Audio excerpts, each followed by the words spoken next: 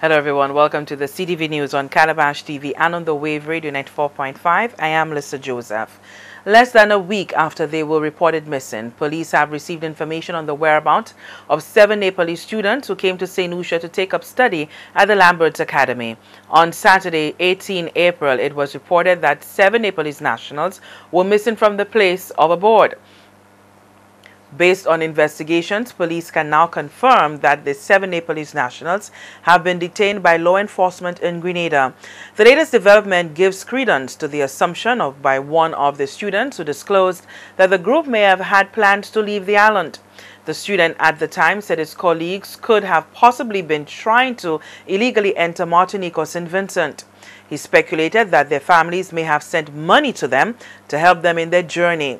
The students were staying at Happy Days Guest House in Grosley and Coral Reef Guest House near the marina at Rodney Bay.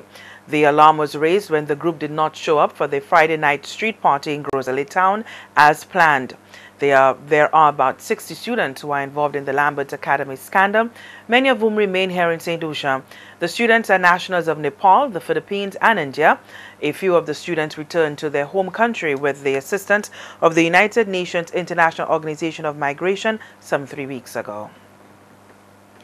Police are said to be hunting for a Jamaican national who is a person of interest in the murder of an 18-year-old. The body of Marvin Anthony Augustine was discovered Tuesday afternoon about 1:30 on the Truya beach with the throat slashed.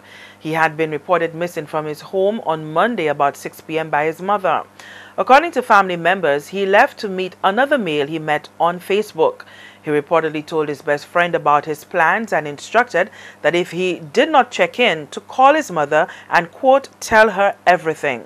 Police say a non-national is a person of interest in the investigation since the individual was found with property belonging to the teenager.